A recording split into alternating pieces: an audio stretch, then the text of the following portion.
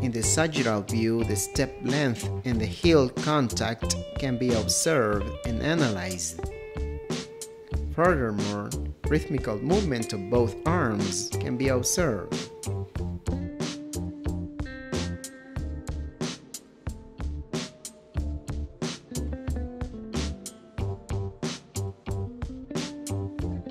In the frontal view, the width of the gait and deviation of the trunk can be observed.